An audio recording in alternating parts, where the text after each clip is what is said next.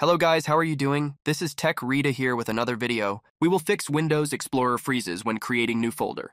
So let's get started. Press the Windows key plus X and select Task Manager.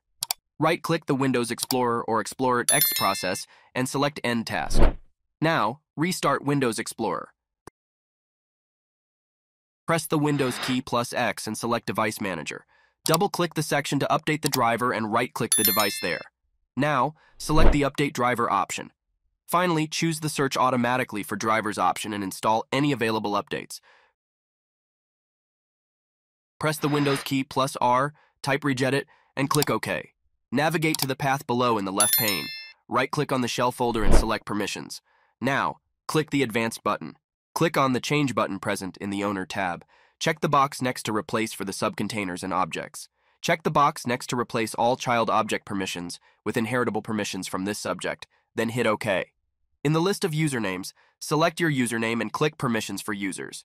Now check the Allow box on the Full Control option and hit OK. Having the Registry Editor window in front of you and on the right side would be best. Double-click on the Attributes icon located in the Dword window. Next, set the value data to 0 and click OK. Finally, restart your PC. Launch the Registry Editor. Navigate to the path below in the left pane. Key Local Machine and Software Microsoft window is current version shell extensions. Select the approved folder.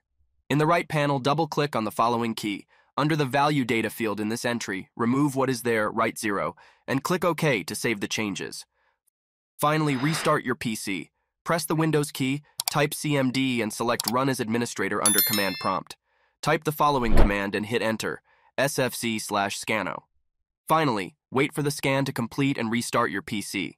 Press the Windows key plus I to open the Settings app and select Update and Security.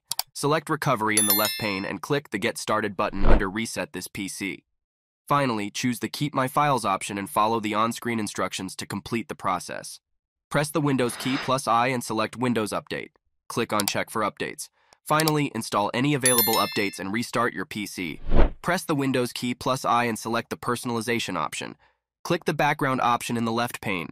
Finally, click the Background drop-down and choose Picture instead of Slideshow. Thanks for watching. Hope this helped. If so, hit like and subscribe for more content.